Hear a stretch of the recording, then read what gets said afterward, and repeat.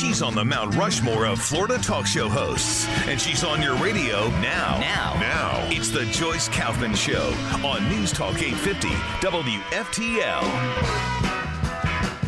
Welcome back. Joyce Kaufman with you. And as I promised, just a whole slate of interesting guests in this hour. But I'm going to start off with one of my favorite authors, Dr. Andrew Bostom, who has written a number of books, almost, I think all of them, dealing with the subject of Islam, and has a new book out, which is unbelievable and couldn't be more timely. How are you, sir? Thanks so much for having me on. Thanks for your kind words. Oh, well, you deserve them. I mean, you've been fighting the fight a long time in spite of every effort made towards any of us who dare to talk about this subject to be branded as, Islamophobic and racist and all the rest of it.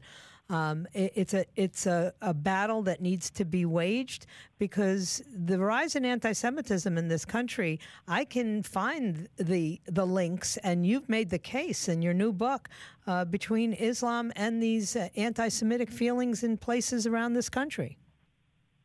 Well, I have to say, Joyce, I'm not a big fan of the Anti-Defamation League. They've moved way to the left. Right. But one thing I do give them credit for, and they haven't really sold out. They sold out in terms of interpretation, but they conduct the most comprehensive, the most thoughtful surveys to at least assess the prevalence, the occurrence of extreme anti-Semitism and the populations that have extreme anti-Semitic attitudes. And what they do, it's very straightforward, Joyce. They take 11 anti-Semitic stereotypes, and they question each respondent that they survey.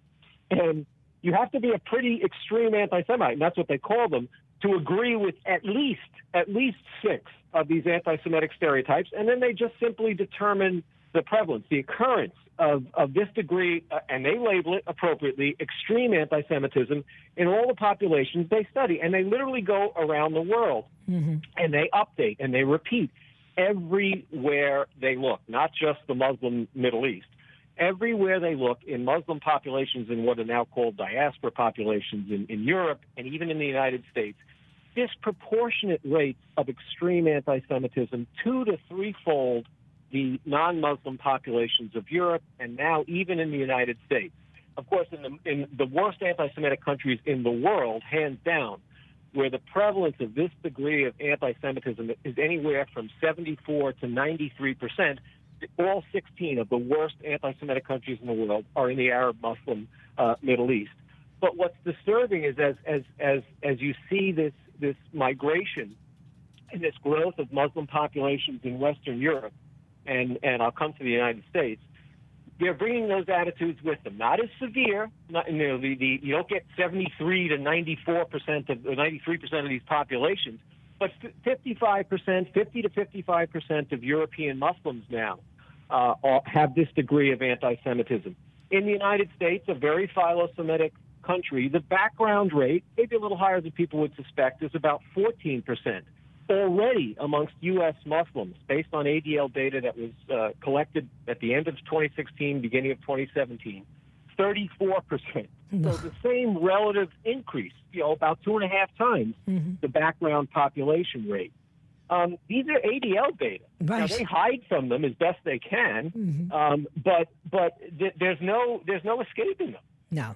And it's on public display for the first time. And we have elected representatives, who make public statements which are pretty, blatantly anti-Semitic. It's all about the Benjamins from Ilhan Omar, the congresswoman from Minnesota. You have Rashida Tlaib talking about, my people suffered more in the Holocaust and they gave a home to the Jews. I mean, when they say this stuff out loud, when you have prominent Muslims saying this stuff out loud, it's got to fuel and increase the anti-Semitic feeling in those communities.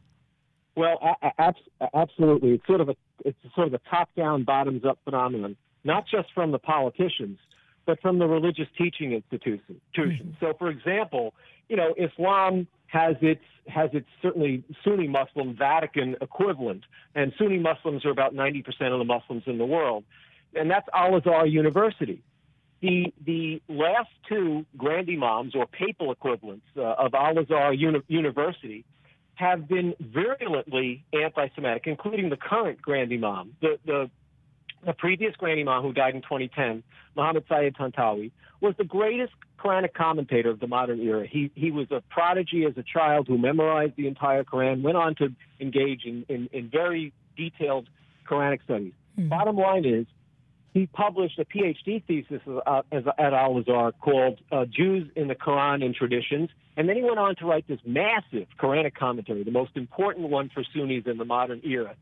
He takes anti-Semitic verses from the Quran, and he gives them a gloss. He gives them an interpretation that, if anything, makes them more anti-Semitic. Mm-hmm. And this is the pinnacle of Islamic religious education. Mm-hmm. His successor, the current Grand Imam, gave an interview in 2013 and basically went over a Quranic verse. It's in the 5th chapter, 82nd verse of the 5th chapter.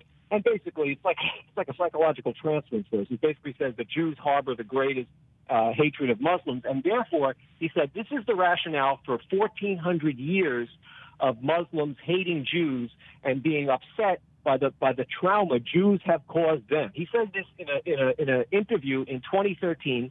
No one challenges these things, Joyce. This is the problem. The Jewish community is completely silent when this kind of teaching takes place, and it takes place in the United States. We just had in mid-December an imam who actually runs the prison system imam program in the state of Washington give a routine lecture on a Sunday night in his Quranic study group in Redmond, Washington, where he goes over the Quranic verse. It's in the 5th chapter, 60th verse, about the Jews as apes and pigs. Very matter-of-factly, mm-hmm.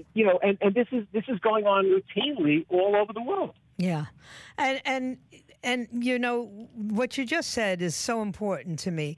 The fact that we literally have to start stepping up as members of the Jewish and the Christian community and stop trying to placate this leadership. I mean, today or yesterday, I think it was, Islamic and Jewish leaders were visiting Auschwitz like it was a trip to Disneyland. Kumbaya. Yeah. Dr. Mohammed bin Abdul Karim Al Isa. It's a complete, look, the Jews are being used as foils. Yeah. So the Muslims can distance themselves from Auschwitz, of course, without any mention of the Muslim papal equivalent of the World War II era, Haj Amin al-Husseini, who embraced Hitler. Right. Of course, that gets pushed off to the side in the dustbin. We shouldn't think about that.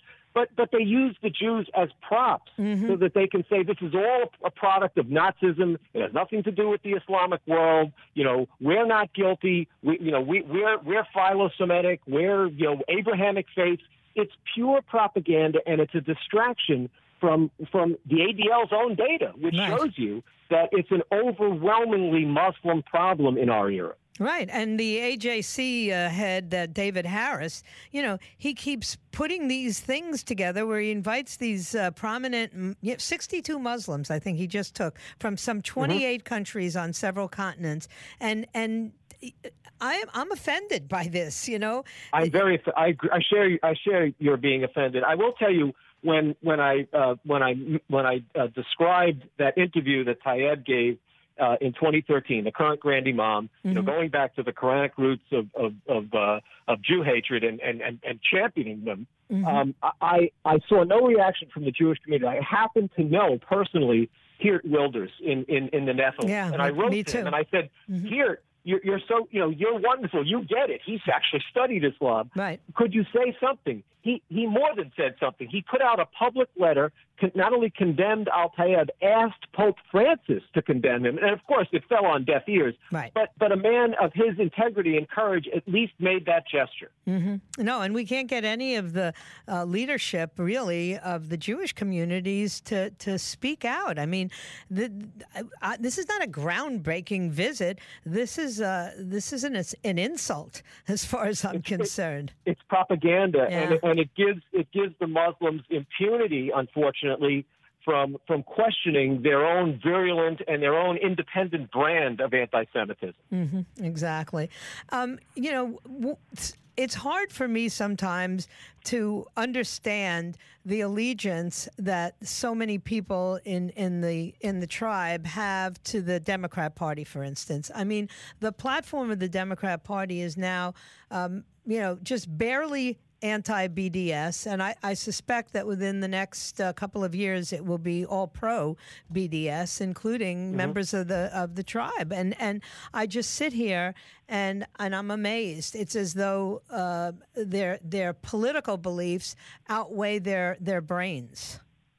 I couldn't agree with you more. I mean, there is a long the more Jews get hard left or stay hard left, however you want to describe it, I think the more prone they are, frankly, to anti-Semitism. I mean, if you go back historically and look at the horrible Hebron riots in 1929, and if you look at the cartoons that came out in the Jewish press in the United States, the communist Jewish press, they look like the antecedent of Der Stürmer cartoons. Yeah. I mean, these are ostensibly Jews, but they were communists, so their real religion was communism, and they were condemning these Jews that were simply defending themselves from jihad violence in pre-Israel, Palestine. I mean, so this is a long-standing problem, certainly on the hard left in the Jewish community, epitomized nowadays, I guess, by people like Bernie Sanders. Right. And it's very disconcerting. But I think the larger problem with the Jewish community in this country is, and it doesn't apply to just hard left Jews.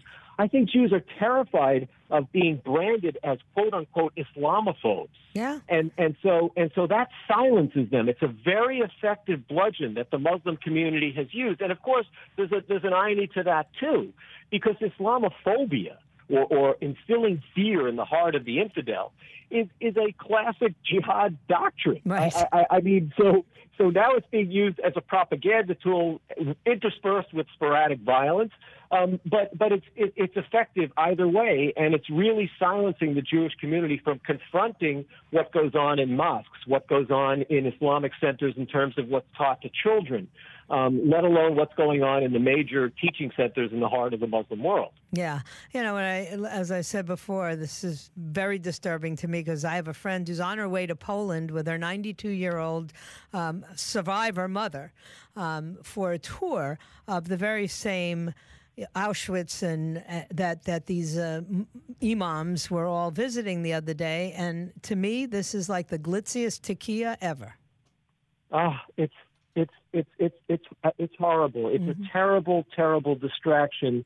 And I think, people need to point this out and frankly need to point out that, this terminology now that, finally, because the recognition that there's a disproportionate rate not only of anti-Semitism, but of violent attacks on Jews that's coming from the Muslim community. And there's one set of data that's actually queried the Jewish victims of violence. It's rare that the EU does this, but the only time they did it in 2013, it was very clear. It was about 3 to 7 times. So when Jews were asked, these are non-lethal attacks because you have to be alive to survive the attack and answer the survey. Right.